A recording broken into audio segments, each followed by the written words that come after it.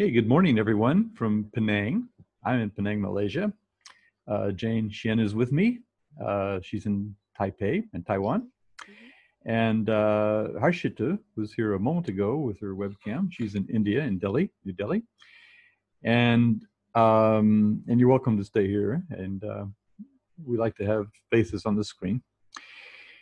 And let's see, we have Michael Birch has joined us, and also Rosemary Ribera Ferrier, and Carol Phelps Ogden is here as well. And we're not crowded right now, so you're quite welcome to be here. So I'm Vance Stevens, and as I said, I'm in Penang, Malaysia. Hello, Michael. How are you? And this is the Best of EVO 2020. It's an event that was scheduled in TESOL in Denver, which unfortunately had to be canceled. And so anyway, this is also a Learning Together event. I host Learning Together. And let's see, let's start a screen share here so that I can show you some of these things as I'm talking. Let's see, where is Learning Together? Let's be over here.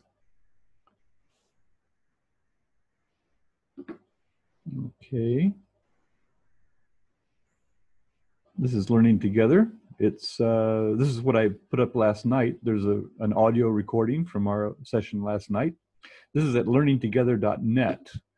I'll put this in the chat since we're recording now. I'll just put this in the chat. So here it is. That's the link for our recording last night. There's introductory material. I'll have a table of contents up here later on.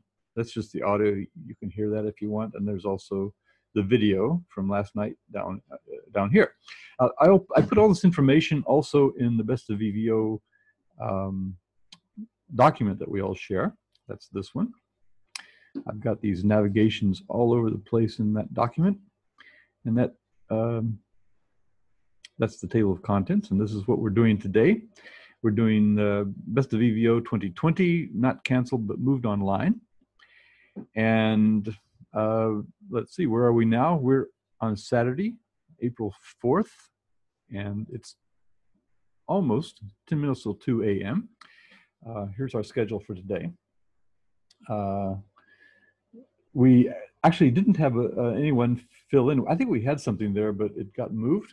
And I know why. I had thought Heike was going to present at 2 a.m.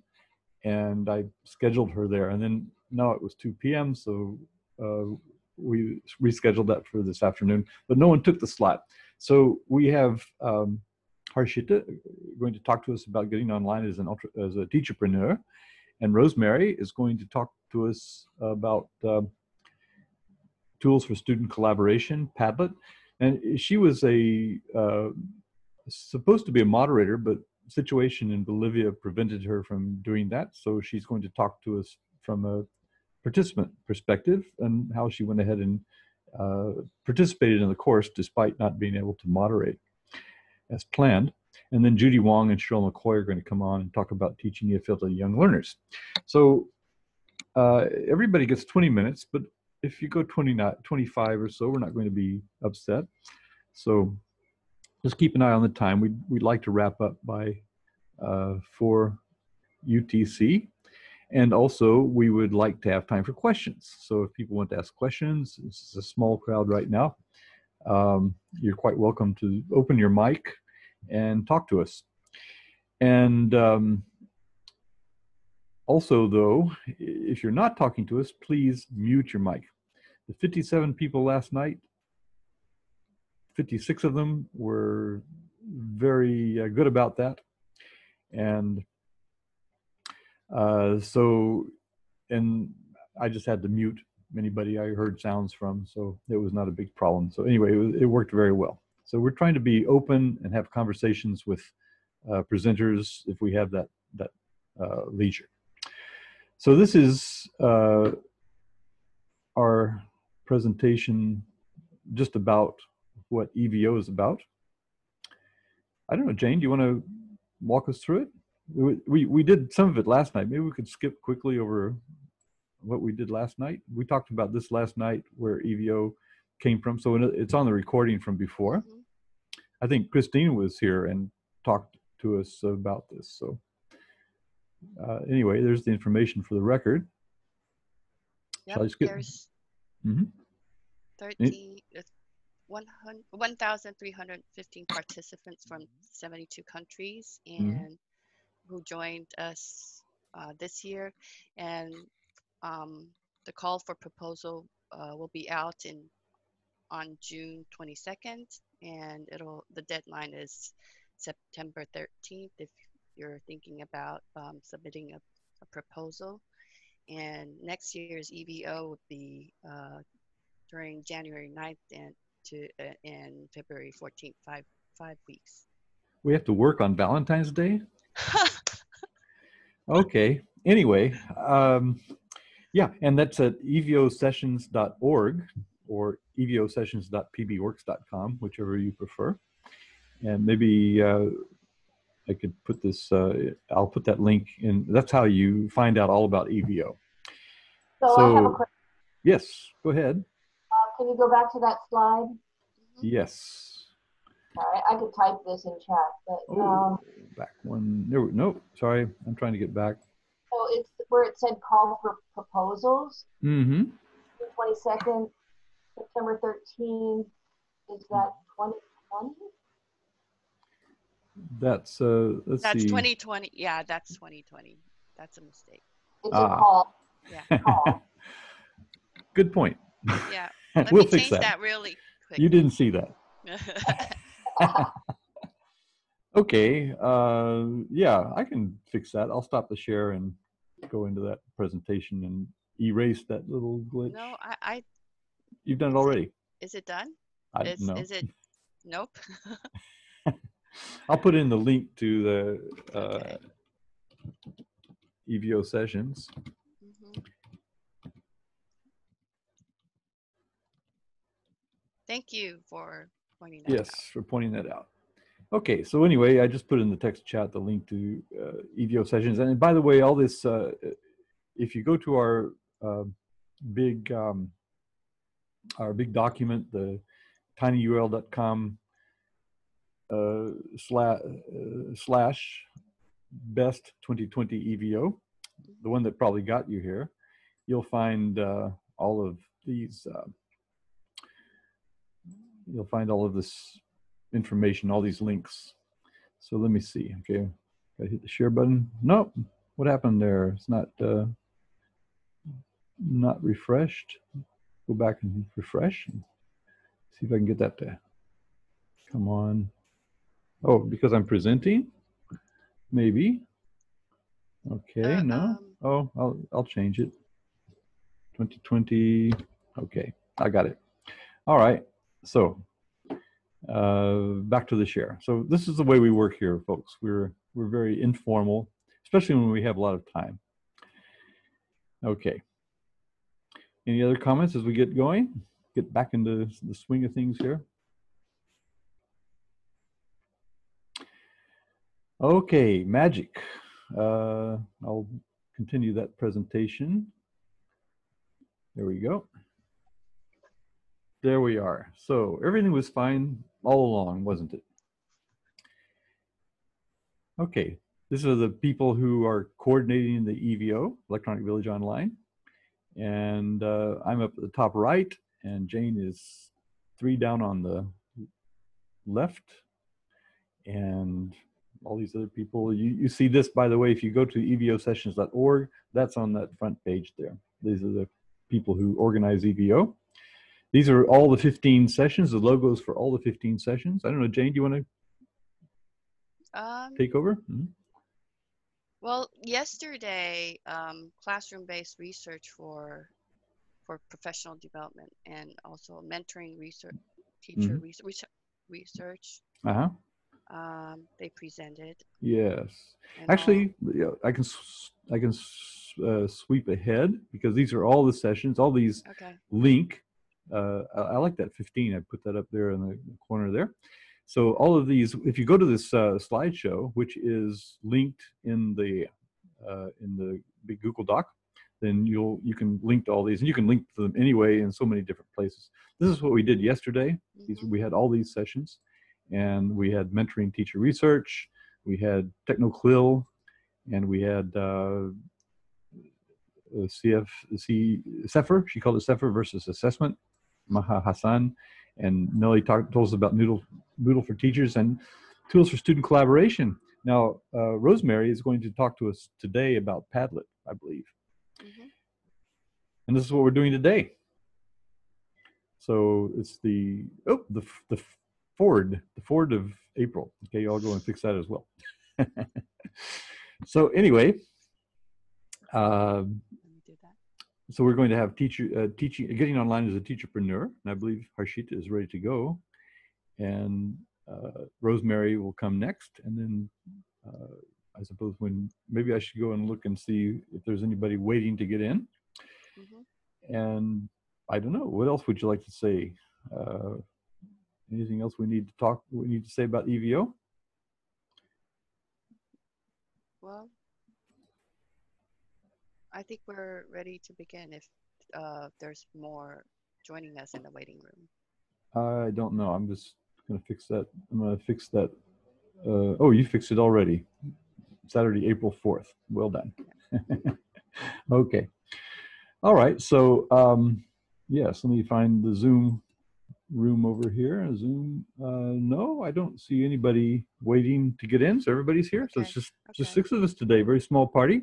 Yeah. And so we're going to talk to Harshita. I was just, I'm quite interested in her work because she hosts something called codewizacademy.com, and I was just having a look at it. It's a place where she teaches coding. I'm quite interested in some of my presentations at conferences recently have been about using coding in language learning. So I'm sort of interested in that. I'm also interested in the fact that she is certified as a cybercrime investigator by ASCL India. Wow. I'd like to hear more about that. So maybe we can start off with that, and you can then take it away, Harshita. Yeah. Harshita Kapoor. Thank you, Vance. So good morning, everyone from India. And here we are in the best of EVO 2020. This is the second year that I have offered this course and this session rather.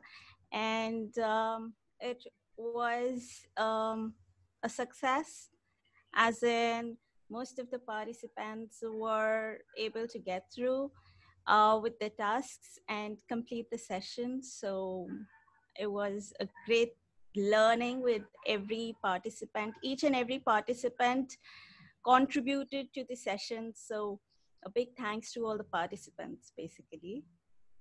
So what I do is, I am the founder of CodeWiz Academy, where I teach about coding. And so it's basically about teaching coding to beginners. Somebody who is a non-IT person, a novice in using technology. So that is where there has to be a bridge. When you are using technology in your everyday work, everyday life, and you need to know the basics of how things work. And that is my motto, that I want to empower everybody who is using technology to actually work more effectively and efficiently. Now, talking about cyber crime investigation, that was a certification that I did. And that gave me an insight into basically the networking part and the various laws and policies that govern the working of the internet, the data that floats, that was slightly technical, but overall it was about maintaining the security. And when you know how a hacker thinks, when you know how somebody with a malified intention would try to intrude into your privacy, then is when you get equipped to secure yourself. So that was majorly what it was. What are the essentials that you need to keep in mind as an end user? As you surf through the internet, as you use various platforms over the internet, and also offline, there are a host of vulnerabilities that float in the world. It could be online, it could be offline. Whether you are downloading something from the internet or you are just using a pen drive that you purchased from a market. So there could be any source through which there could be an infection floating around. So that is what I learned about there. And yes, so through that, I was able to actually conduct various seminars for young learners, for school students, how parents and teachers need to be aware of their children, where they are, how they are. So what all platforms they are using, because there is an aspect of cyberbullying which really haunts everybody today. What and again, there is an aspect of child psychology, what a child is going through when they are online. There are various emotional conflicts that a child goes through. So there are a lot of issues that we as teachers need to address. There has to be a bridge between you and your young learners. As a parent, as a teacher, you have to be available so that your children can confide into you. That's one very important aspect in today's social media life, the virtual worlds that we live in. So yeah, I just put I don't know, are you familiar with Darknet Diaries? It's a very interesting Darknet Diaries. Yeah, it's I find it quite fascinating. It's a podcast, and it's by someone who's into hacking himself, and he interviews a lot of other hackers, and it's you get so informed when you listen to this, because they talk about, well, all the common tricks and the different people who do it for a living, either in the security side of things. But anyway, it's quite an interesting podcast. You probably would enjoy it. sure. Yeah. Are you going to do a screen share or anything like that with us? So if I could also pull up your. Yeah, I will. Yeah. I will just share. And you're teaching HTML in your EVO session? Yes, I was teaching in the EVO session. I was teaching about coding. So that was HTML, CSS, and JavaScript as well. Last year, we only had HTML and CSS. This year, I introduced JavaScript because I wanted to also introduce programming fundamentals. And so here it is, the EVO session that we had. I believe skilling is different from imparting knowledge, and each and every session in EVO, I feel, is mostly about skilling.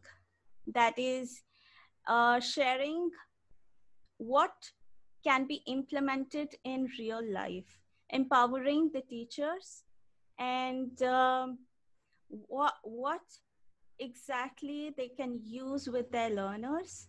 So that is all about the EVO sessions that I personally feel.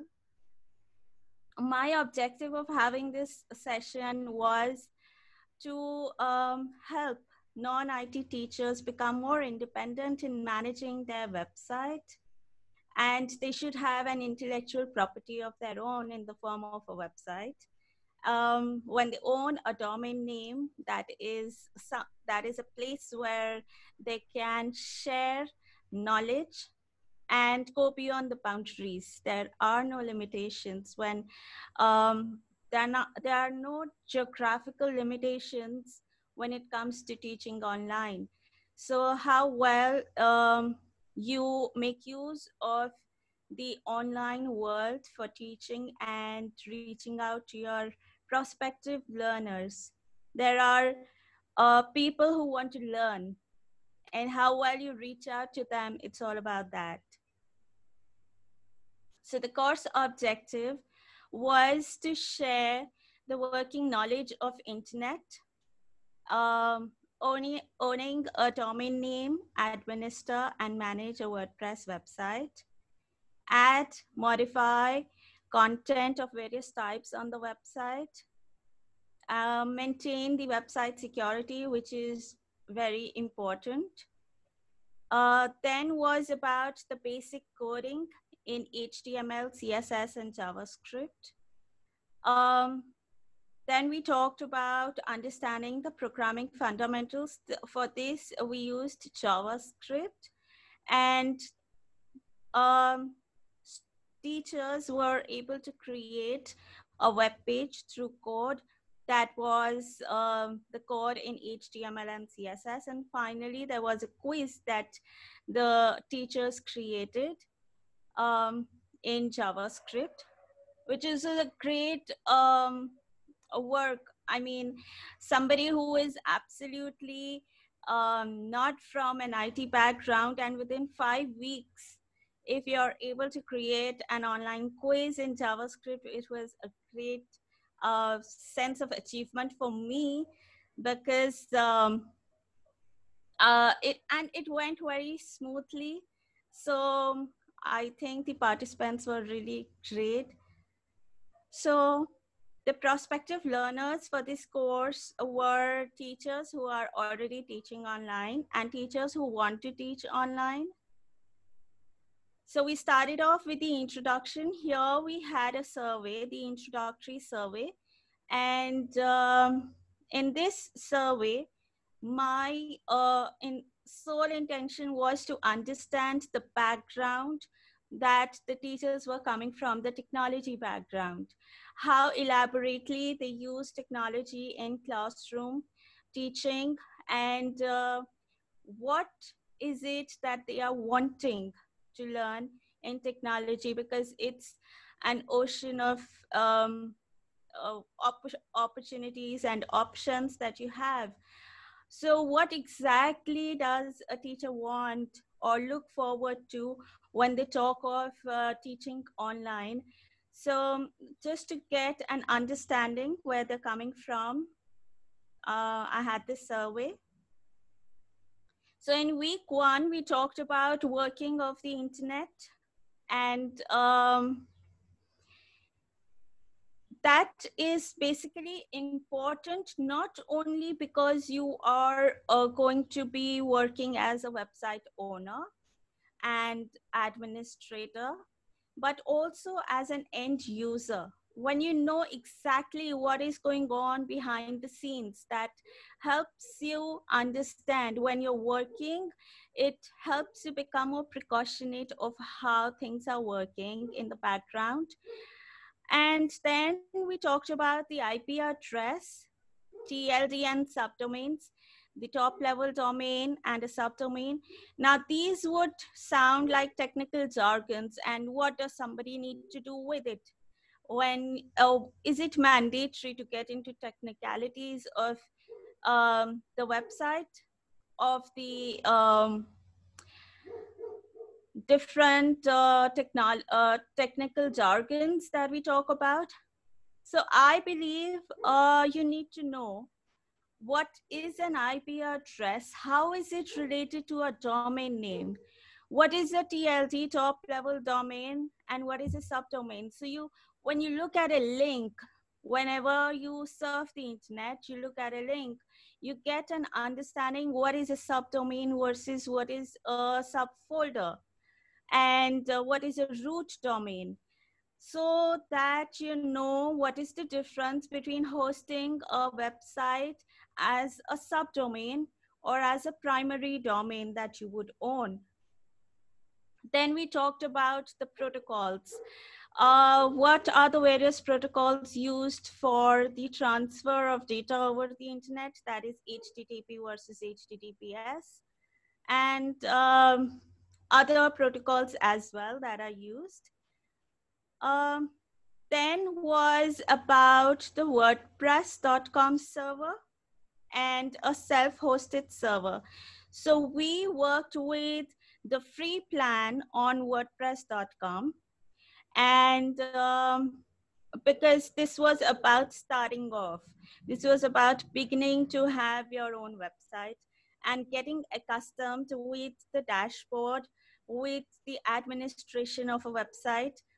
So for that purpose, we started off with the free plan, and that is the website that is hosted on the WordPress.com server. And the domain name that you get is also under the free plan or as a free domain. It is a subdomain of WordPress.com. It is not a root domain that you would get. So that is where the entire understanding comes in. In week 2, we talked about the introduction to database. So what is a database? Without getting into a lot of details, it was basically an understanding the misconception that a database would be required only when you have learners on your website. So if you are sharing knowledge, that is if you're writing articles and sharing your blog posts, then you do not need a database. That was the misconception, because a database is required right from the beginning, right from the time when you host your website. So a database is not only the data about your users, but also the data of the website. That is the data that is on the website, the media and the content that you upload. Then was the introduction to WordPress dashboard, through which you manage and administer the website, setting up theme, that is the layout of your website, understanding what is a plugin. We could not use the plugin because under the free plan, there is a limitation. You cannot add plugins, but yes, tomorrow if you want to upgrade to a paid plan, so what is a plugin and how would it enhance the working of your website? Then was about adding the content, various types of content that we added, and the website security. What is GDPR? What are the various policies and regulations that the website needs to be compliant of? What are cookies? Now, cookies are small programs, chunks of code that are stored on your system. What are the different types of cookies? Now, as an end user also, when you would be surfing a website, you would come across a notification that the website uses cookies, and you have to accept that before you can continue surfing or using the website. Why is that so? What is it that is being stored on your system that it is mandatory to give your consent to the website that yes, they can store cookies on your system? So we looked into all those aspects, and then, and yes, one more thing was about website security was that what kind of data do you store on your system, on your website? That has to be absolutely transparent. What data are you storing? Who are you sharing it with? what is the purpose of storing the data? You have to make the end user aware absolutely transparently of the entire working of your website. What is the sole intention of saving data? So that is one very important aspect. Then also about malware detection and spamming, which is quite common when you have a website. You have to be sure that you curtail spamming and access to any malified person. What are the various security precautions that you can take? Then in week 3, we looked at the coding languages of the internet. What are the various languages? Indeed, there are a host of languages available used for coding for the internet, but we looked into HTML and CSS, hypertext markup language, and cascading style sheets, using which within a week's time, teachers were able to create their first web page. So initially it could sound a little daunting because, you know, you do not come from an IT background, or this is not your core subject. But once they learned and they got through, I think everybody enjoyed it. And that was a sense of achievement that everybody gets. You know, when you sail through a task and you achieve it at the end.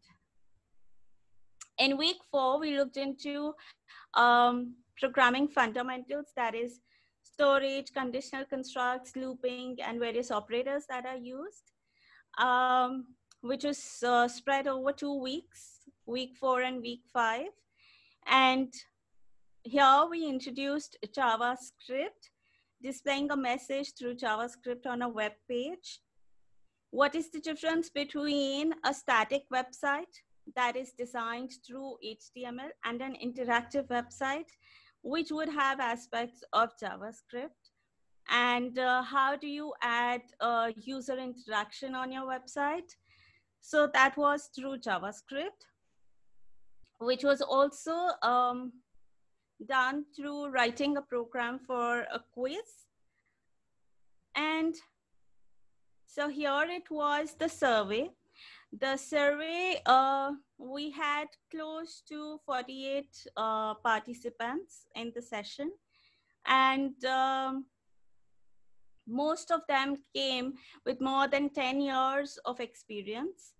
And they used technology in a minimalistic manner. In most of them used it in a minimalistic manner. And then almost 72% of them thought that if they knew technology, they would get along better with their learners. Because we know that today's learners are netizens. They are born with technology. So, and maybe they are well versed, better versed than us in technology. So one thing more that I realized was how to not be scared of the modern day learner who is better equipped with technology, is to make them participant in the entire teaching and learning process. So we cannot go along with the conventional kind of working and teaching. As teachers, we need to involve them more into the process. And how well we involve them, the more effective your teaching would be. It cannot go on as a monotone. And yes, so most of them wanted to, almost all of them wanted to enhance their technology skills. And maybe a few felt that they would invest their time and effort only if they knew what this technology would help them with. Because I understand teachers have a lot on their platter, and it is wise that you know how well that specific technology would help them in teaching. Only then they would want to invest their time and effort into it. And what areas would you like to be well equipped with? So that was about learning management system, coding, using various technology for making quality content. And basically there were other responses related to learning coding and creating apps. And I absolutely agree, because when you are working as a teacher, you know it best. What is it that you want? What are your requirements? And if you are equipped to create apps by yourself, then that is going to help you in your everyday working, of course. And then every week we had a lesson plan, which was written for the beginner level users. Then we had live sessions, 2 live sessions per week. There were presentation resources on SlideShare. There was a discussion forum every week where we did collaborative learning. We shared the different views that all the participants had about the various technological concepts that we were talking about in the respective week. And then there were external links for supplementary reading if somebody wants to get deeper into the entire topic. And there were batches every week for successfully completing the task.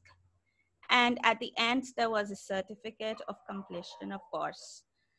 These were the platforms that were used. The course was hosted on moodleforteachers.org. Thanks to Dr. Nelly for that. And not just that, I have to thank her for a lot of things. And then was the Facebook group, where it was a secondary platform to connect, SlideShare, and a YouTube channel where we had a playlist for all the tutorials and the live session recordings that we had. So the understanding by the end of the session was that to have an online presence, you need to have a website and a blog. Because that would be a place where your learners can be redirected to whenever they want to reach out to you, they want to see what you are working on. And it is an easy platform for you to curate the entire work that you have, be it on different platforms, but you can just have one place where you can curate all of your work.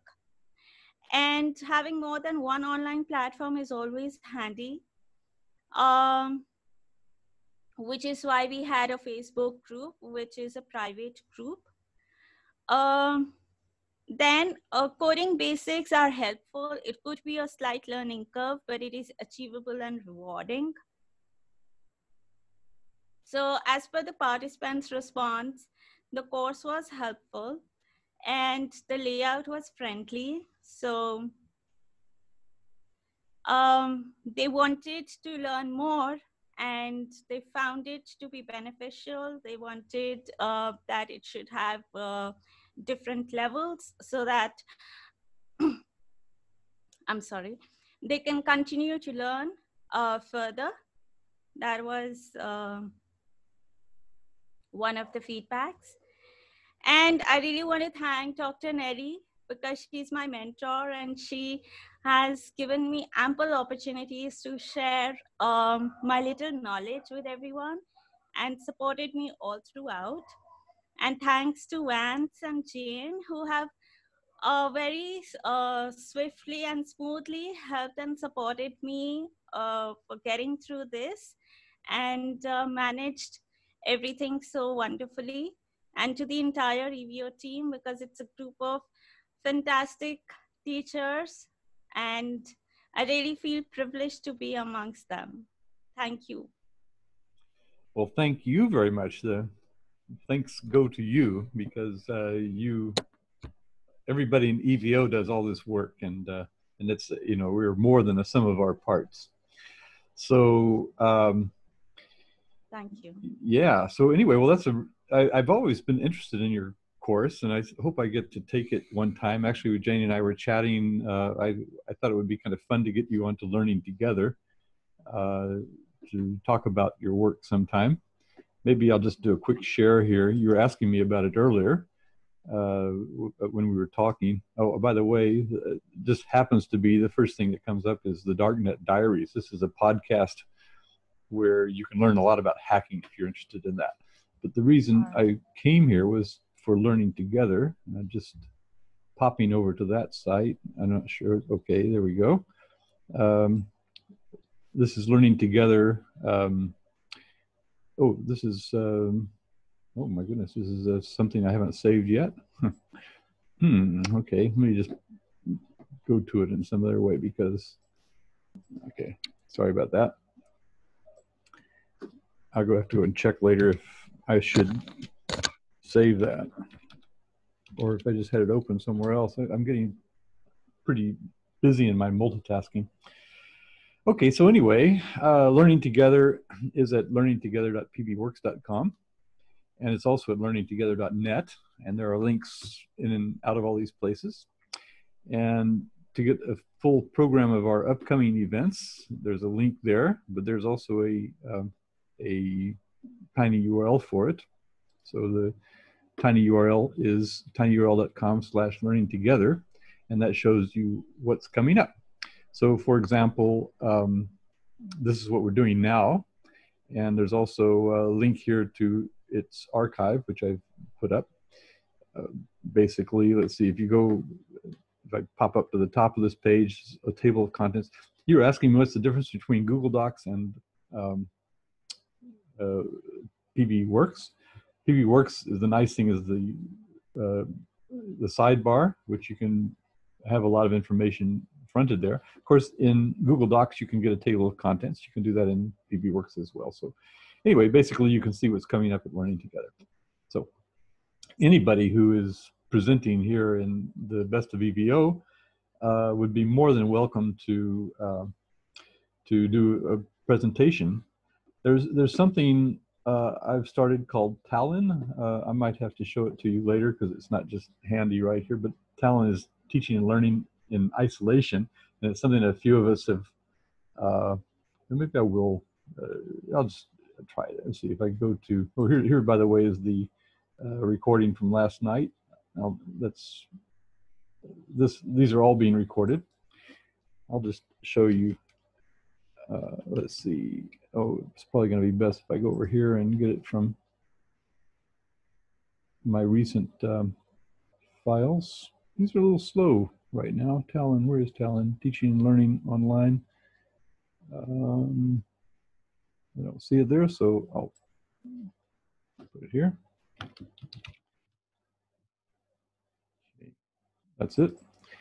So this is something else that everybody would be more than welcome to join us in. It's just something we just started, this isolation having come on us quite suddenly. So actually we started it just at the end of last month.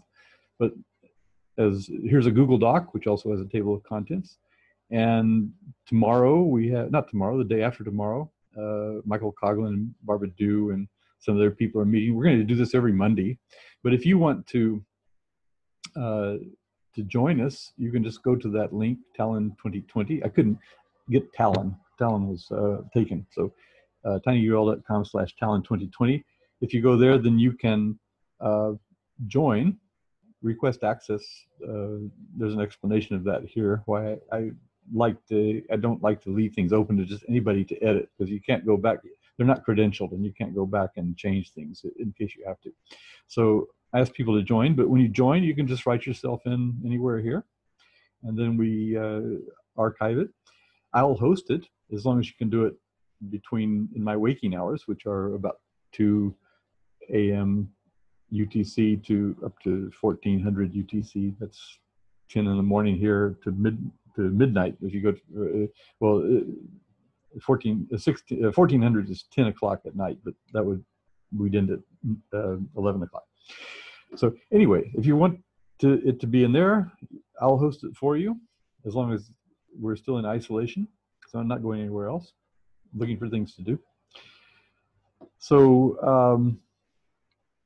let's see. Jane had some questions. She had a couple of questions. You want to ask Harsh your questions? Mm-hmm. I think my first, well, I like to learn how to create a quiz in JavaScript, and we'll do that sometime. This other question is about, like, how does the university block us from playing multiplayer games? Because I was trying to go on a Minecraft multiplayer server, and the university just does not allow us to do that. Is that for security issues? For having multiplayer games. So yes, that could be a reason, because when we talk about multiplayer games, then you need to give access to the server, and there could be networking issues. There could be networking issues, as in when students collaborate, because they have to be connected together for a multiplayer game, and there can be intrusion into the network. Probably that could be one of the reasons, but I'm not sure why. What would be the exact reason for not having that allowed? I think I need to go through like an official application process to get it to work. So I'm gonna maybe because you will have to give access to the network. Okay. And you also were wondering about cookies.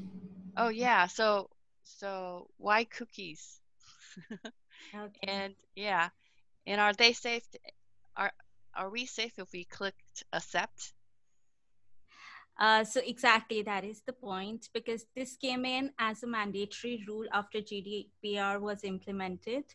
And what happens is there are two types of cookies that we have, session cookies and permanent cookies. So session cookies, what are cookies? Basically, cookies are certain software which are saved onto your system, which store your data when you're surfing the website.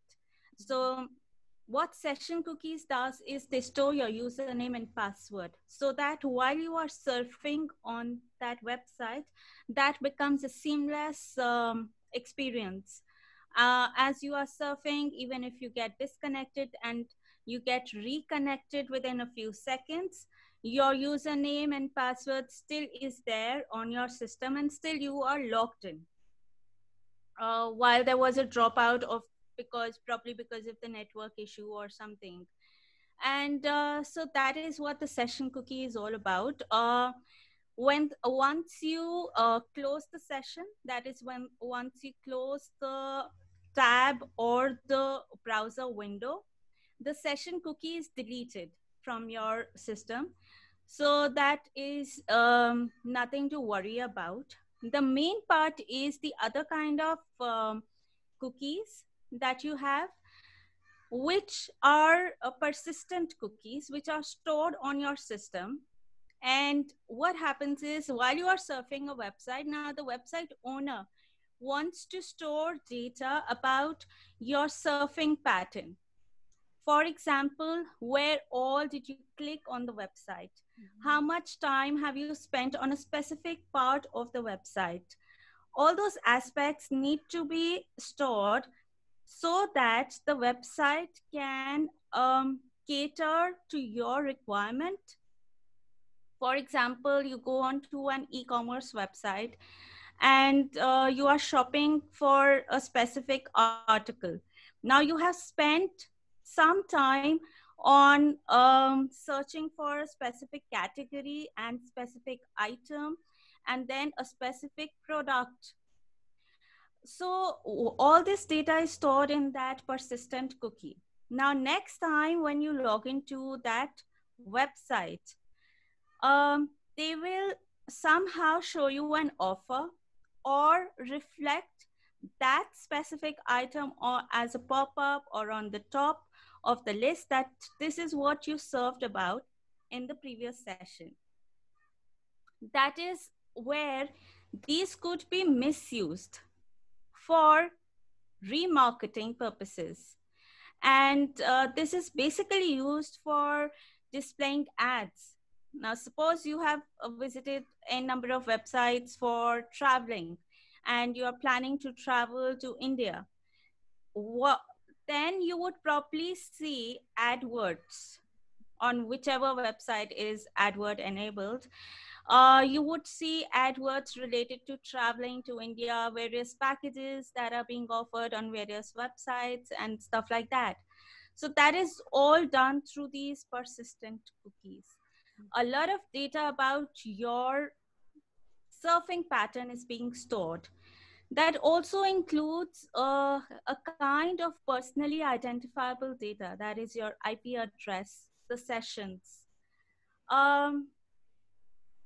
So that is the IP address and the sessions that are being saved, that can be manipulated.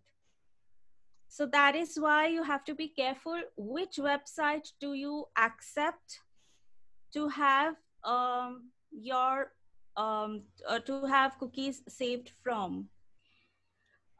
Exactly. So when we talk about an LMS, such as Moodle, they have cookies enabled wherein they track your login time and your the session that you were logged in for, the duration that you were logged in for. Now, when a learner enters the website, they are working on the website where all they were surfing, all that is used through cookies and then saved on as logs, your surfing logs.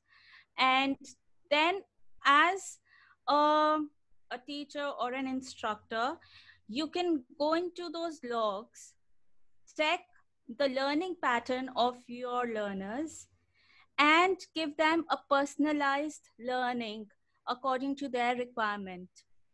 Because once you understand that there is a task properly, for example, that you have given them, and they have spent n number of hours on that specific task, yet they have not been able to complete it, that means they require some hand holding. And that is how you can understand their learning pattern, what specific topic needs more attention and more of support from your end, maybe. So yes, so that can help in understanding learning pattern. You're right. Thank you. Thank Wow. you. Yeah, we got quite a lot of information there. We really appreciate that. That was a wonderful explanation. I've never heard anybody explain cookies in that way. I like the chocolate chip ones, personally. Okay, so, well, Harshita, thank you very much. Rosemary was here just a moment ago. She's still in the chat. So maybe we can get her to come on. She's going to, there she is. Hi, Rosemary, how are you? You need to unmute yourself. You have to unmute yourself. There's a, maybe I can do it for you. No, you have to do it yourself. You have to find the microphone icon and there you go. I forgot I was muted. Yeah, yeah. Okay. Good evening, everyone. I'm here not as a moderator, but as a learner of the fantastic session led by Dr. Nelly Dios. I never know how to say her last name, how to pronounce it. I call her Super Nelly because she does everything at the same time in such a great way. She's just marvelous. So, as a student, I can... Rosemary, can you tell us who you are and what your, what your connection is to the EVO? Yes, I discovered EVO in 2013 when I was granted, you know, a free trip to the TESOL convention, but I couldn't go because they wouldn't give me a visa. So I stayed and I tried my best to participate, and I found EVO. Oh my God, I signed up for so many courses, and that was such a mistake, of course, from the learner's point of view. And the next year, I didn't finish any of them. The following year, I not only took 2 courses, but I moderated 1. I did the ebook, crafting ebooks with Shelley, and yeah, teachers as designers. That was a cool course. That was in Google Plus Communities, was it? Yes, and it was, yeah. When that was one of the first times was here. Yeah, that introduced me to Google Plus Communities. That was a cool course. It was awesome because I not only became a writer, because I'm an overachiever. I finished an ebook, actually, not just the first chapter as they pretended. And I was moderating that session as well, the EVO ebook. And it was a treasure, you know, for my professional development and for my networking, professional networking. So I had to help. And I tried. Oh, I helped Nelly also the first year on an international writing exchange. That was my first experience as a moderator, then with Shelley. And I'm dying to, I took Harshita's course as well. Is it about a teacherpreneur, something like that? Yeah, becoming a teacherpreneur, coding, basically coding. Yes. I did not finish it because I didn't understand coding very well. And I had one more session that I was moderating. So that's my experience with EVO, and I am honored to be here presenting as a learner because this year I was not able to fulfill my duties as a moderator with Super Shelley. And Super Nelly. Of course, yes. Also Sorry, Super Shelley. I'm going to start. Yes. So, as we all know, Shelley is super productive, of course. And let me first give you a link, okay? And she does her best. And this year, she offered tools for student collaboration.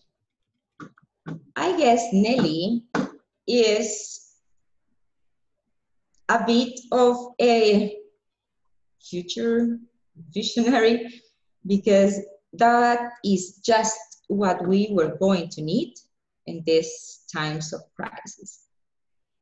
So I took that session, and as a good student, I want to show that I can apply and use the very final tool that she instructed us in. The first one was VoiceThread. The second one was the Google Docs and Google Forms and Google Slides. And the final one was Padlet. And I believe that I fell in love. I had used Padlet before, but never, ever at this level. So since I fell in love, fell in love maybe, with Padlet, I just went ahead and decided to present about it. So here is, if you have a QR reader, or I will just give you the, well, my controls, okay. Sorry.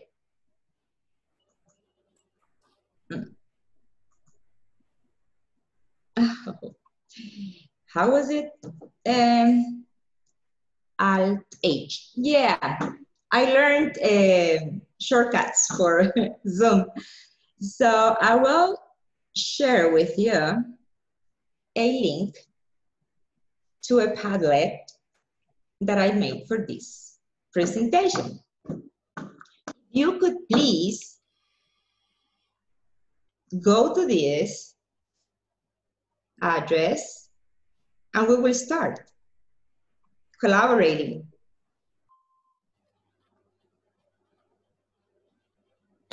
As soon as you get in, you can say hi. It's going to be reflected here. Okay, I have to copy the link. Let's see. Did I? Didn't I? Yeah, no, well, no. It just doesn't link. They don't link automatically. You have to copy it and then paste it. Ah. Use the camera on your Why? phone. I did that, but it didn't. It took a while. Let's see. Actually, okay, yeah. I have a shortened version here. Okay. No, I couldn't get it from my camera on my phone. It's still, mine is still. You cannot scan that one because that's the link. Yeah, and now I'm trying to find a browser in all the windows I've got open here.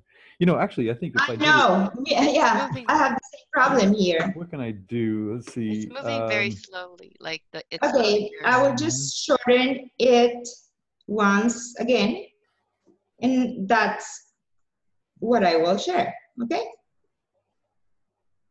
That's TTVNHR2. Okay, I can. Get yeah, that's it. Okay. If you can copy and paste that into. Yes, chat. I will. Thank you. Nice. Sorry. Okay, here we go. Yeah, that'll make it a little easier. There you go. Okay, so Yay. it's My pleasure. TTVNHR2. I'm sorry. Did you have enough time? Well, it is. Yep. Oh, we're in. Yes. Thank you. Yeah. You're great. So just say hi. Okay. So we know. Do we need to log in? No, nothing. It's open. It's public. It's open. Okay.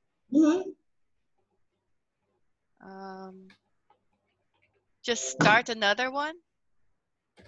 Yes. Right here. You click on the plus. Hi. And how do we get our name there? This is Jane. Just add something to the board. Okay. It's I've started something, but I can't seem to get it to add. And how do I just write it and that's it? Yay! Okay. All right. Yeah, Vance, you're here. Jane is here. Oh, okay. That's it.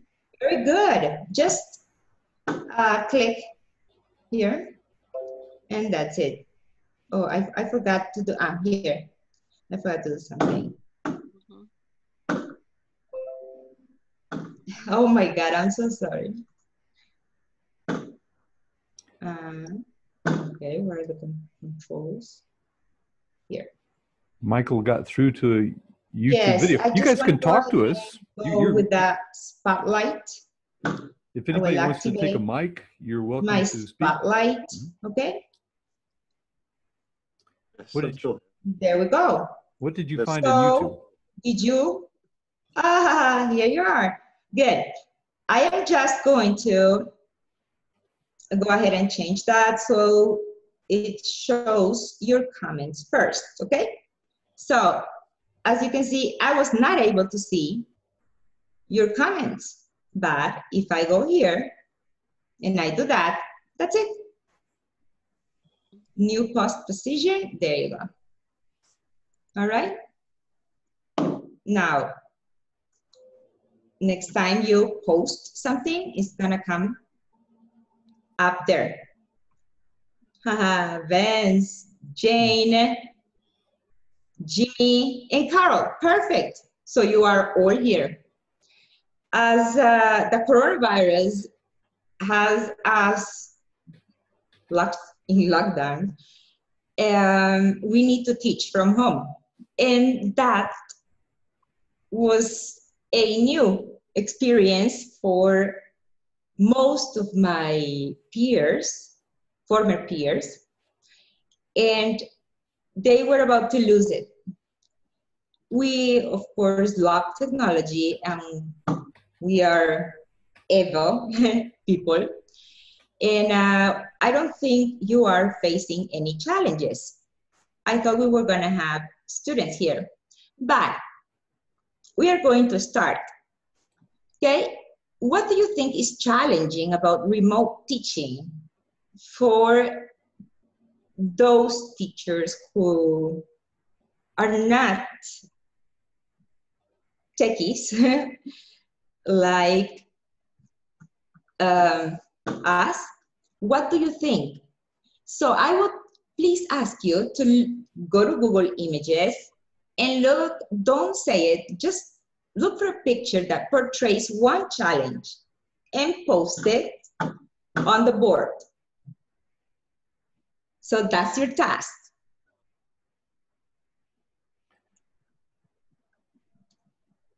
Oh, there's a, oh. Yeah, there is a task. This is, we are collaborating.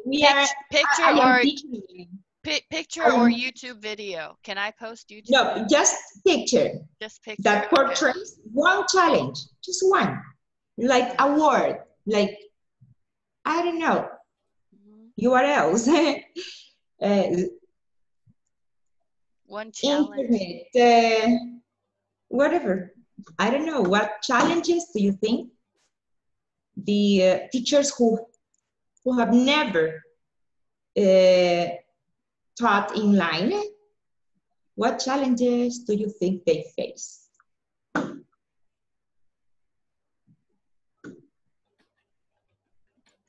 And whenever you're ready, I am waiting for your pictures. Just pictures. Just go, go ahead, go to Google and Google a picture.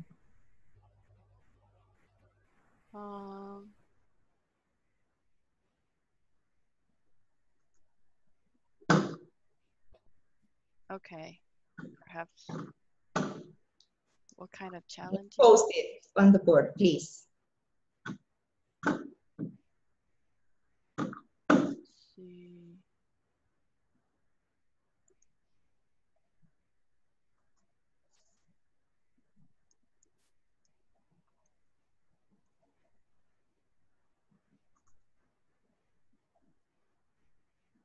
Let's see. And the board. We copy the picture, or we post this link, or? Just click on plus and you will, it's so intuitive that you cannot get lost.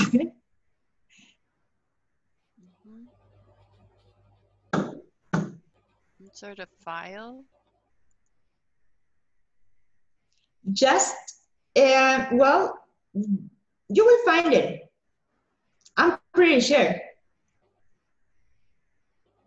Please, oh, that's the challenge. Playing the guitar. No, that's not a challenge. That's him singing about having to teach everything on Zoom. And yes, that's just a picture, please. Okay. You know, since I learned about peer working and collaborative working, so that's what I'm trying to. Oh, you mean So, challenges of teaching online? yes, just one. What challenge do you think teachers,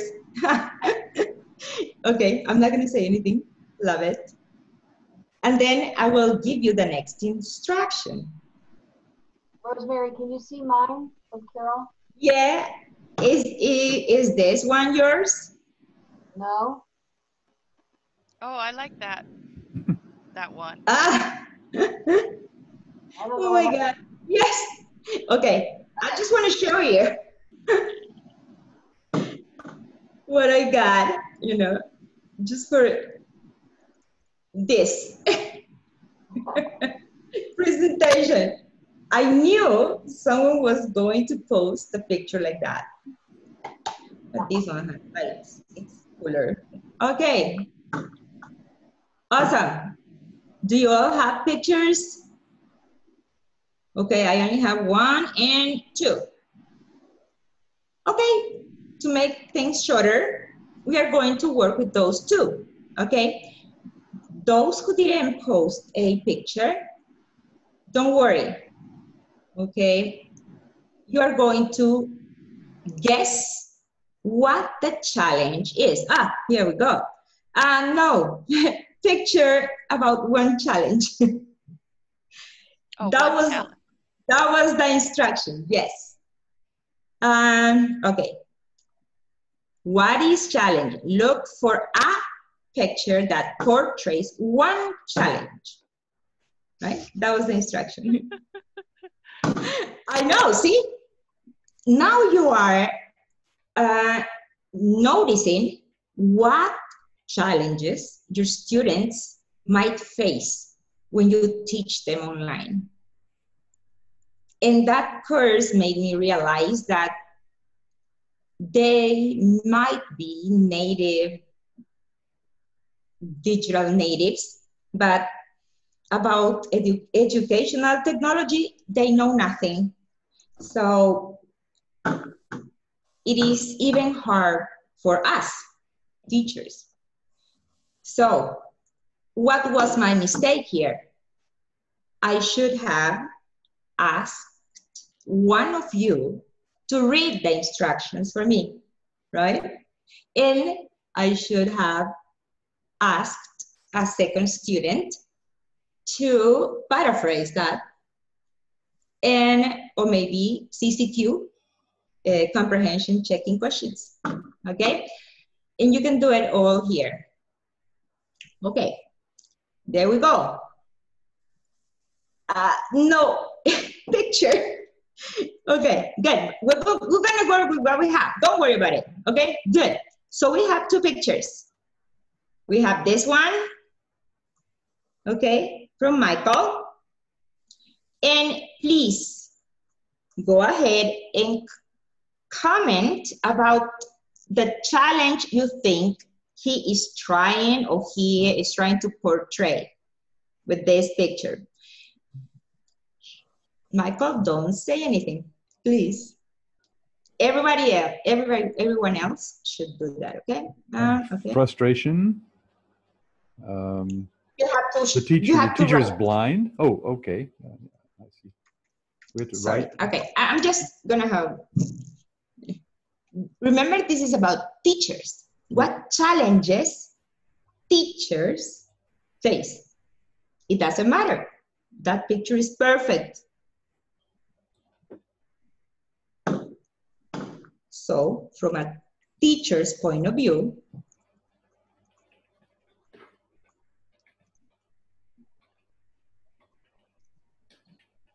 comment on the picture. Okay. I know Michael was trying to portray students and not teachers, but anyways. Well, it's odd actually, because I did Google for an image of a teacher. Don't worry, I know, okay? It's yes, okay. Don't worry about it.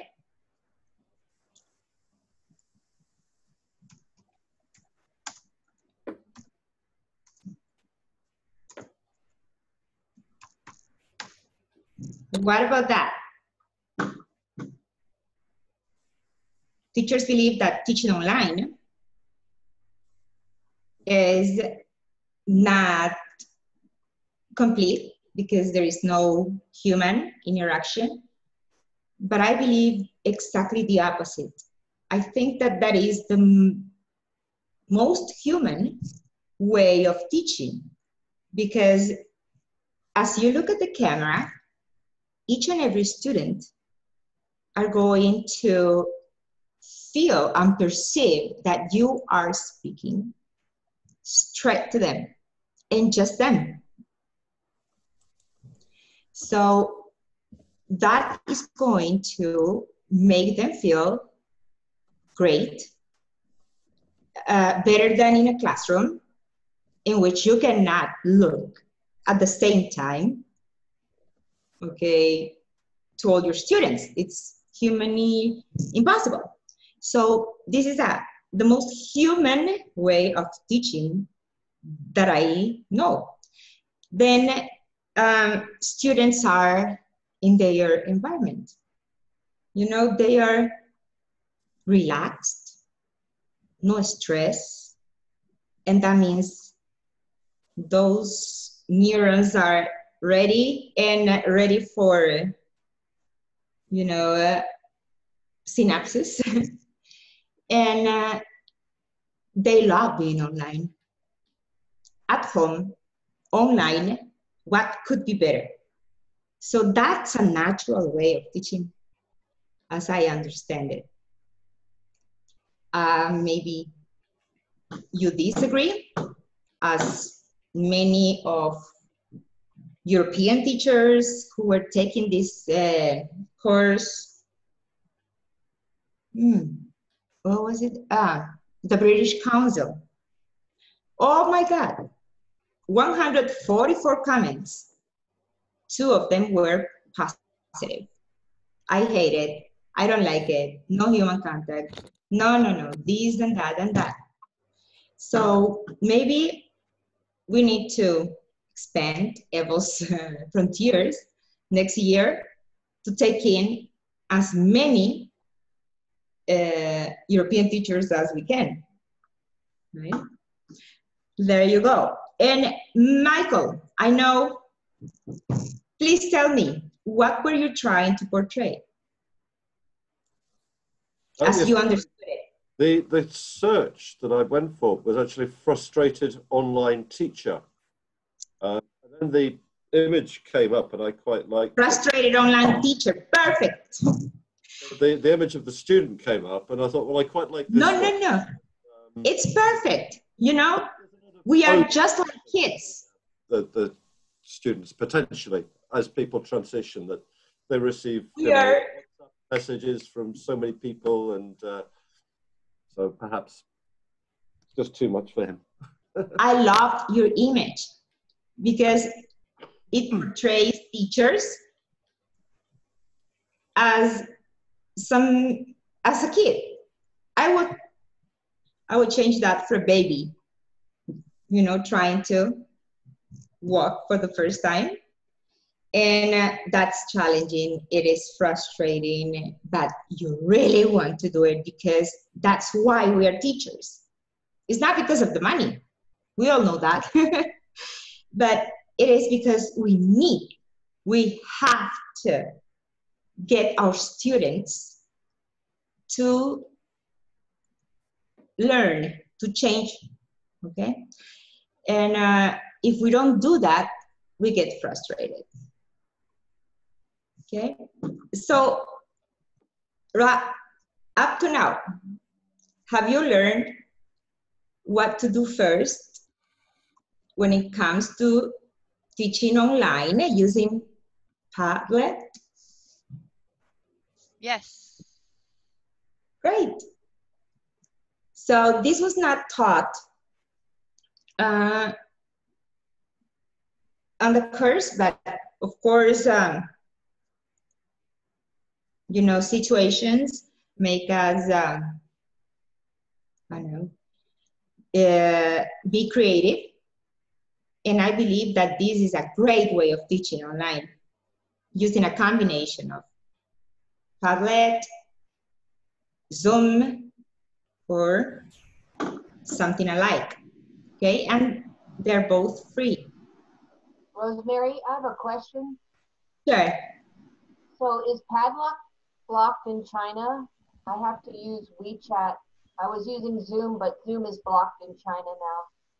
Oh, it is? Wow.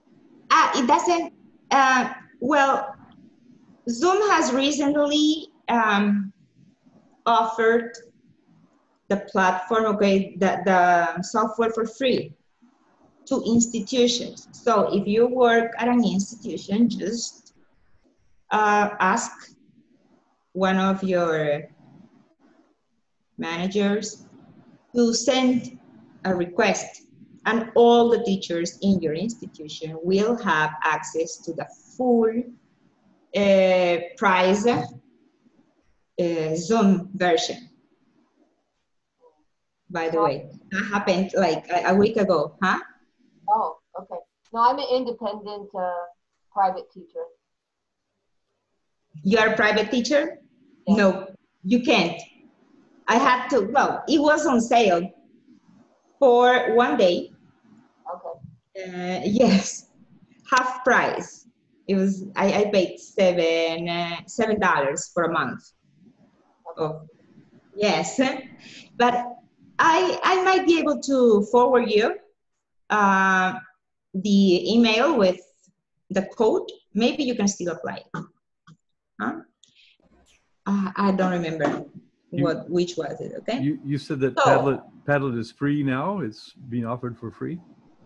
they are offering the full version of Zoom that work for free. Zoom.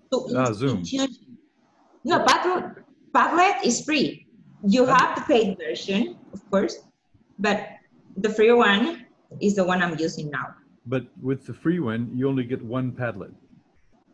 You get 4 now. Oh, okay. Well. Yes, it has changed a lot. You have no idea.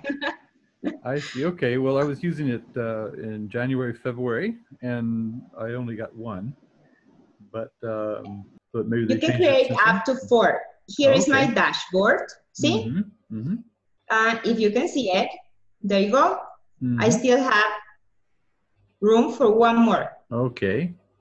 There you go. and you can delete them, of course. And oh, of by course. the way, when you delete them, if you want to preserve them, you can save them as PDF files or as images. Yes, you can. So definitely, if you're not using it, you can preserve. You can have an image. Yes, and here you have, okay, a fully loaded YouTube playlist to Padlet and also Zoom, and it is here. It's on my YouTube channel. I would like to minimize this. Good. There you go. Of course, I have tools and Nelly's course, Zoom, apps, Google Slides, Padlet, tech tips for students. For you have to do nothing, right? Only if you can do better than these tutorials, then produce content. Otherwise, spend your time thinking about how is that you are going to engage those kids so that they look forward to get in contact with you again, to see you again, to have classes again. And well, I hope they fall in love with it. And we have no other option, okay, but to teach online. There you go, you have a lot. And I will actually open the playlist so you can add any other interesting videos that you might find. Okay. And are these links in your template it's here. If you scroll up, you will see. There you go. It's right here. Here in the chat. You can scan it or YouTube playlist. Okay, the chat logs will be they are Of course. being recorded, and Why not? they're online. So yes, we have all those links there. There we go. Mm-hmm. Yeah. So I'll probably get around to that this afternoon because it's coming on 11. It's just 11 o'clock where I am right now in the morning, and Jane too. So there you go, guys. Yeah. Done. Did you know how to bring up the chat with shortcuts? The chat with what? Shortcut, keyboard. Oh, shortcuts. Which chat? You Which just chat? press Alt-H, and there you go. Alt-H, and what are you talking about, in Zoom or what? Zoom. Oh, in Zoom. And then, of course, when you need to mute everyone, Alt-M, and just you. Or when there is an annoying or, I don't know, distracting, background noise, and to unmute the same, Alt-M, and then you are all unmuted. Mm-hmm. What about that? Yeah, okay. Well, I don't like to, I appreciate people muting themselves when other people are talking, but of course, when I'm doing a Zoom meeting, I don't mute. I open the meeting so that anybody can come. When they come in, everyone is muted and their videos are off, but they can turn them on. So I like to have conversations in our Yes, yeah. It's because of the kind of meetings that you lead. Mm-hmm. But what about a teacher who has 40 chatty students? Yes, yeah. Yes, and that's my purpose here, to. Yeah, and here again, that depends on your teaching style. I'm sort of a chaotic person, so I like chaos. I think people learn through chaos. Good chaos.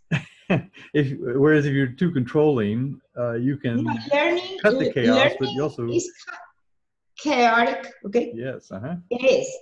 So the more chaos that you can produce, and that's the good one, the produced chaos, not the one they want to do, but the one you make happen. Maybe you are talking about that, Vance. Well, I'm thinking about what George Stevens says about chaos. He thinks he likes in why he set up MOOCs that chaos is necessary for learning, and if when and MOOCs are chaotic, and he says he's found no research that suggests that it isn't good for learning. But of course, you have to have control over an environment, especially, like you say, it depends on who you're teaching. I think MOOCs are well adapted to people who are good learners. And if you have people who aren't good learners and you're being paid to get them to produce something on an exam, well, that's a slightly different situation. Maybe you don't want so much chaos. I've encountered a lot of teachers like that who try to reduce the chaos, and I wouldn't say that I learned a lot, but I certainly did learn to answer the questions on their exams.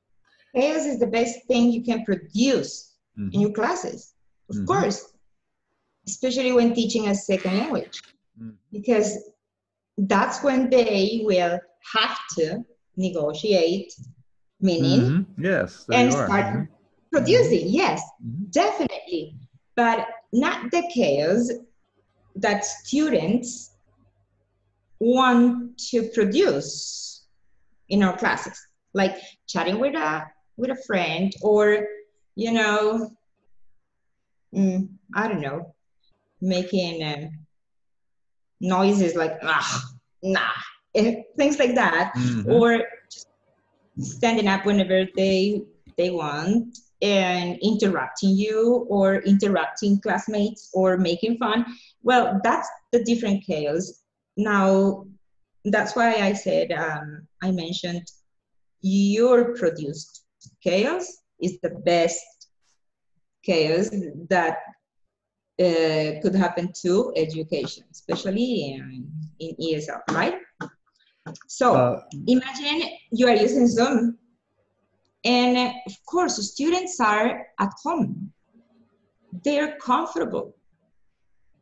Maybe their mother is there and forgot he or she is actually learning, and she yells.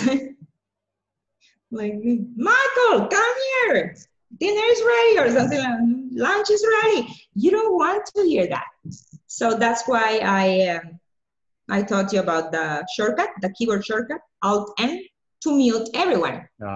When you have something important to say, like instructions. And then Alt-M to unmute them. Okay, they will That actually works. You can unmute them as well. Shall I try it now? Yes, mute and unmute. Okay. Alt-M. Let me try. Of course. Excuse some chaos. Okay. Alt-M. Rosemary is still unmuted. That didn't work. Alt-M. Yeah, it's because I'm using my key. I got it. Alt-M. Yeah, that worked. Alt. Bravo, Vance. Okay. And Alt-M. do you know where is that you can actually, yeah. Do you know where is that you can find all those shortcuts? Right here. Another link goes in the chat. And no, here, see? Settings and keyboard shortcuts. You activate as many as you want. Switch to speaker view, gallery view. I have some of them. Yeah. Start and stop screen sharing, start and stop recording. There you go. Okay, cool. Yes. Nice to know where to find these things. We need to be curious. That's the best thing. And you need to have a need. That's where you really, there's something that came along called Zoom bombing. It's suddenly become a problem, and it's starting to go, people are starting to attend to it. So that's how I learned how to have, how to use these, the waiting room. So I set up a waiting room here, and it's worked quite well, actually. And I can, if there were any problem, I could move people to it. Speaking of a problem, I think that Judy and Cheryl, possibly, I'm not sure, maybe they thought they were presenting at I will just wrap it up this afternoon. Yeah, sure, you can wrap it up, and then actually I will wrap it up. And yes, okay. I will wrap it up after you wrap it up, we'll take questions from people. Oh, wait. Oh, sorry. 1 minute. Let me go ahead and see. Light and clear. Oh, wait. One more picture. Just one more picture. The second one. Okay. Where is it? That's a video. Yeah, it's down there. That's pretty cool. I need to refresh. Yeah, I just need to refresh it. Because I'm in Bolivia. My internet is not that reliable. So yes, the other one. Remember the one I will that looks like this, right? All right. There, that one. So, Carol, now with this picture, we can assign it as homework if you want, all right? So, we do the first one during the class, the online class, and we leave the second one for them to write whenever they want, but before the next class. And they will need to rate pictures as well. Here, you can give them, excuse me. I can see that Carol is talking, but I can't hear anything. So Carol, You need to unmute yourself. No, I'm she's sorry. unmuted.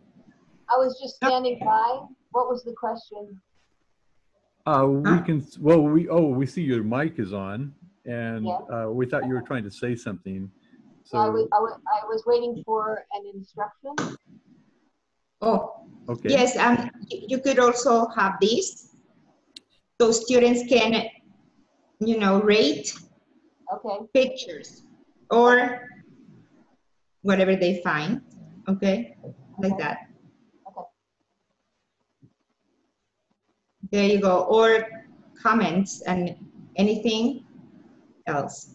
So you can assign that as homework and they will not feel it as homework. Right? It's fun, it's interactive, and you can use many other tools. Okay. Yes. All right. So I would take any questions from you right now. Yeah, I saw that video. Oh my God. It was amazing. And I mean questions or comments about just anything, because whatever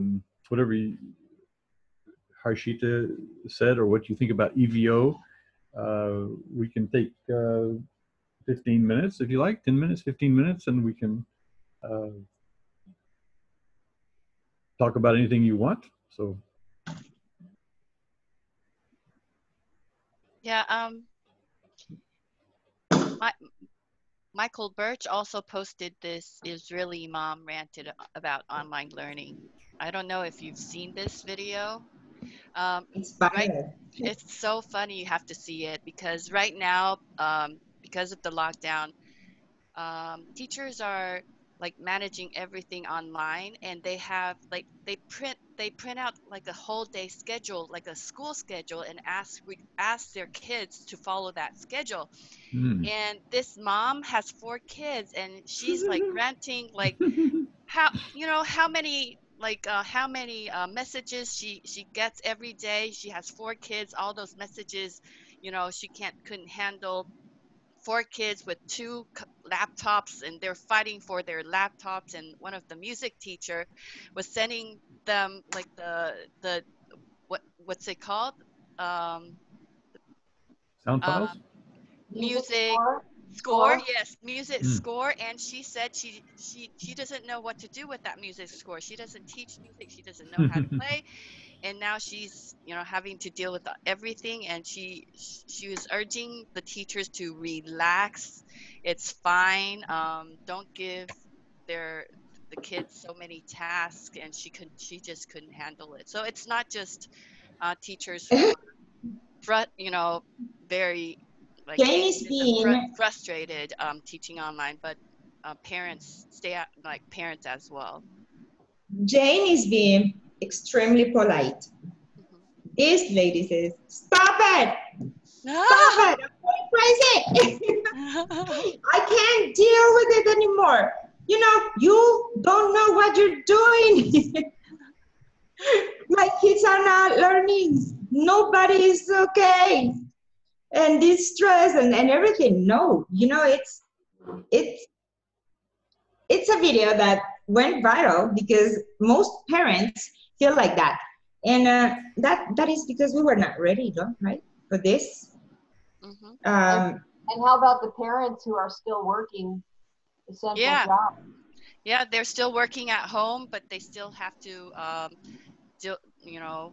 monitor how their kids are doing learning online. Not sure it was very well thought out. Yeah, and my sister, she's in Orlando. Both sisters are in Orlando. They're having Zoom calls like for hours, but with their kids, they have, they need to like monitor how her daughter is using laptop all by herself. First graders, and one of Andrew is in kindergarten, and both of them have to learn online, and everything's on Google Classroom. And she's like, no, I really can't handle work and having to teach their Right. kids Right. It's all not at once. It's not realistic. Yeah.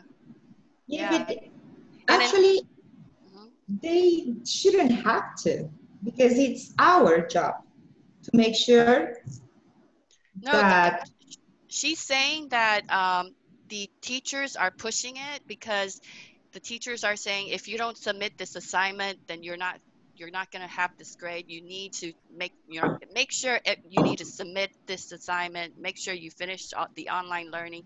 Otherwise, yeah. you won't have a grade. And so, you know, my sister is a tiger mom. Hope she doesn't see Aren't this we video. all? And so she's really yeah, grades is everything. But Yeah, it's something that most teachers don't get. It's not the same. This is remote teaching. Yeah. So that means that if you actually upload, homework, you are trying to do classroom teaching. Yeah, you can't remote. Yeah, you cannot even get your kids to do homework when they attend your classes. Okay, so now you pretend that they all do it because that's the only way to prove that you have taught and that children have learned and that you get paid. So they have the books, and I have these, okay, I worked for an institution. They are uploading, okay, PDF versions of the book. The student has the book, the teacher has the book, and the screen has the book. What's with that? No, no, no, no. Why would you do that? Okay, just do something different, something engaging, because they will get distracted. They will have 1,000 other, tabs opened. They will be chatting with their friends. Okay, and well, we don't want that. We want to keep them glued, and that could be achieved by using many or all of the tools for student collaboration that Dr. Nelly so geniusly selected for this first version. They can collaborate by voice, texting, by writing, and finally here, by using everything. And this is your back channel, and this is your proof. Yeah. So yeah, I agree. Remote teaching is not the same as classroom teaching. So whenever, like, teachers could assign a lot of tasks, but they need to be aware of how many hours, like, or time that their students are going to put into those hours. And also you just can't keep kids in front of the camera all the time. So they really need to be aware of, like, if they've assigned, like, for example, Padlet, post a picture, and comment on somebody else's. Like, so what do you think? How much time would the kids need to do this task, complete this task? And that all goes into like one lesson. You just have to be aware of that. So do not assign all those tasks and wishing that your students can finish that. It's not the same. So Michael, would you like that? Michael has something to say? Yes. Go ahead, Michael. What you're saying there, Jane, imagine as a teacher, if you go through every single entry on a Padlet board in order to assess it. Yeah. The students to do that as well. So they go through every single entry on the Padlet board, all the other people in their class. And that's not feasible. That would take them forever. When it comes to assessment, so it needs to be very focused, that they need to have a particular. That's the, well, task at that?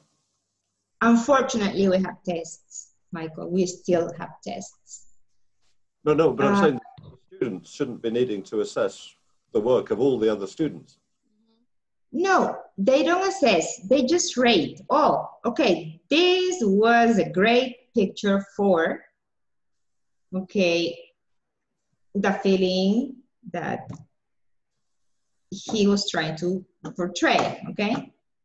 For example, okay, and this was not because it does not show me, right? Like that. No. But, or no, got it? And that is not grading.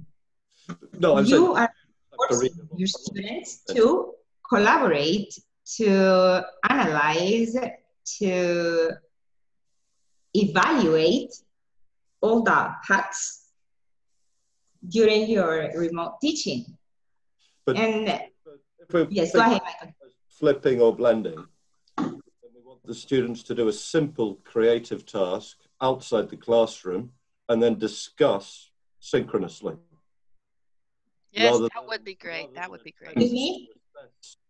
And evaluate That, work please. with all their classmates asynchronously. Yes. Well, what about this? All those creative tasks have to be done in class, like here. Look for a picture that portrays. Okay, so this is Okay, done in... how you're feeling right now, right? And that is, okay, look for a picture. And when you post your picture, text me privately the word, I don't know, teaching emotions or something like that. Okay, or look for a superhero that, I don't know, or breakout rooms and discuss and pick one. And then you have to, you know, rotate them like jigsaw. And you can do many things, and that's the great thing. You are doing during class, doing, and when they are away, they have to recall, if you want, with one simple task that is almost the same, but, you know, like the Z+1, a little bit more difficult. And that has to do, has to be done individually, because here they are collaborating, here they are learning from each other, peer learning, collaborative learning. And that's what I think remote teaching is about, from everything I learned on this EVO session. Well, what I'm hearing is that, I mean, obviously, there's a lot of exploitation here. You know, when I was doing Padlets with my participants in Thailand at workshops, and there were live workshops. I did about I've got 8 or 10 Padlets, something like that. And a lot of them are hodgepodges, and some of them were not that well. Let me put it this way: if I did a Padlet and I got maybe 20 responses there, Michael's right. It's very difficult to evaluate that, but you also have to be clear. In other words, I think what I'm leading to is that if you were able to exploit one thing from the Padlet for each student, that the student could take and move into a more productive domain where they could either create something multimedia about it, or a video or a recording, or write something about it. If you used Padlet to seed something like that, that you would then evaluate, you would then get from each student. So it's quite easy to put something on a Padlet board and quite easy to rate other people's Padlets, but to take away some learning, something that goes a little higher up the Bloom's pyramid, then but you could do that. And because also I'm hearing that people are not really, teachers don't really have time to, they haven't had time to consider how they're throwing these online tasks onto students. And, you know, obviously they're running up against some reality checks that they weren't aware. They're not really aware when they make, or even, you know, if you're in a brick and mortar classroom, you're making an assignment for the students say, oh, but I just got an assignment in my chemistry class, you know, you're overloading students without realizing. So it's a hard one to grasp, but I think Padlet is obviously very interesting, but you need to somehow take it into a level where learning occurs. And I guess that's what I would do. I would make my assessment would be that each student takes something from that and then produce something that they give me, you know, within whatever parameters I set for them. Yes, Harshita? Mm-hmm. Yeah, hi. So I actually agree with you and Rosemary, because there is an absolutely paradigm shift when you're teaching online. It is not the same as a classroom teaching, that you can throw away a host of activities and homework at students and expect them to complete the assessment, because there has to be a different set of activities that they need to take.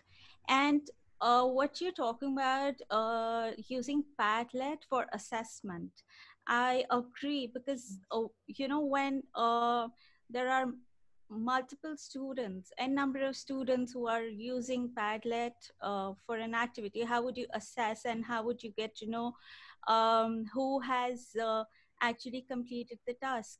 So that is where the website, integration of Padlet on your website comes in, when you would have an LMS and, for example, Moodle. And if you have an LMS, you have your students there who log into the LMS and then they attend the activities. And that is how you can actually get to know their progress through the entire course or taking specific activities. And yeah, so basically having a website, an LMS enabled website, where you can have a host of activities and interactive learning happening. You can have subgroups within a class and assign them project work, because when students work together collaboratively, they get self-motivated to complete it. And so that is where the entire use of an LMS, you know, for the learner and the teacher, both happens. So yeah, that's how you can use it properly. Okay. Yes. Jane and I are back channeling here. It's lunchtime. I didn't get breakfast because I was doing this before that. So and we've been going for 2 hours now, almost 2 hours, and I think wow. I'm getting to. I'm sorry. Really, no, I think great, 2 great presentations, and actually that was my idea, was to have these sessions and be able to have time to talk to the presenters and find out more about them and get into some discussion. And that's exactly what is taking place. But our stomachs are starting to tell us maybe we should end. And also, we don't want to make the video go too long, because but it's been a very fruitful discussion. And if you want to continue it, you could use Talon, which I could. Let me just grab the screen share a minute, if you don't mind. Okay.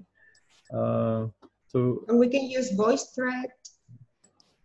Yes, well, you can use many tools. Talon is something that if you want to continue discussing, anybody can grab the site and schedule events anytime they want. And that's just, oops, something that, oh, something's going crazy here. Okay, something that, that would be a way to extend the conversation if you're interested.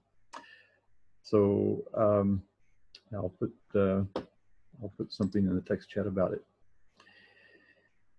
So anyhow, this is part 2 of Learning Together, episode 445. And we're having, these are all being blogged and recorded. And we have another session tonight. In fact, I suspect that Cheryl and Jane, who were supposed to be presenting at about 45 minutes ago, I think they probably got the times mixed up by 12, or maybe I did. I don't know, but anyway, nobody caught it. So possibly they will want to be added later on. But we do have room to squeeze them in, so that would work. But anyway, they're not here now, but that gave everyone, they gave us all time to really have a good discussion. And this is April 4th, 2020, and this is also Best of EVO, the online version. And it's been really great to have everybody here. So let me see if I can get it. Oops. Thank you, Vance. Yes, thank you. I'm just trying to grab this Talon links here. Okay, put that in this session here. There we go. Ooh, didn't actually. You have an Apple computer? Me, I have a PC. Oh. Why? Just use this one, Chrome, because here you can do, download all these little things, like, for example, this one reads the pages for you.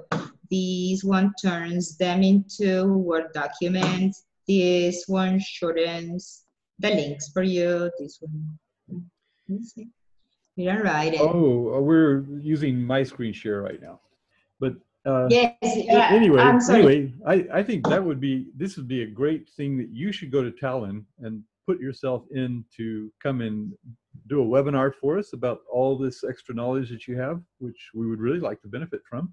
And I think it's better if we do it in shorter spurts. That's one reason I started Learning Together. They started from 3-day conferences, 72 hours at a stretch, did 3 of them. And I decided we're going to Hey, one thing though, before we go, Jimmy, we haven't heard from you. Yeah, Jimmy. Can you say hi or goodbye? Yes. Can you take us out of here? Jimmy. Hello. Hello. I am Jimmy. from Peru. Hi. It is Friday. It's a Friday now. What time is now you Vance? It's Saturday here, but it's in the Saturday. It's Friday here. Yeah, in Peru, in South America, it's Friday here. Yeah, it's around 11. Yeah. 11:30. In Vance, where are you? Where are you from? Oh, I'm in Penang. And Jane is in Taipei. Taipei. And they are both Taipei. Same time zone. It's same time zone. Where are you guys? Oh yeah, but what time is it now? Is it Saturday there? Saturday morning. Saturday. Yeah. Oh, Saturday morning. Yeah. Yeah. Oh yeah. Right now, it's on night in my country. Where are you, Michael? Michael is. Where are you, Michael? Where are you, Michael? I'm in England. England. England. Oh, beautiful. Okay. -4 +4. Ooh, dawn. But Michael, right? it is around 6 morning. Yes, Michael. And no, +4. +4. So almost 4 a.m. Oh, early morning. Yes. Yes. Early morning. It's about the GMT. Wow. Oh. Yeah. Wow. In London. And I saw it was coming up. I thought, oh well, I'll pop in. Yeah, why not? Well, it's good to see all of you here.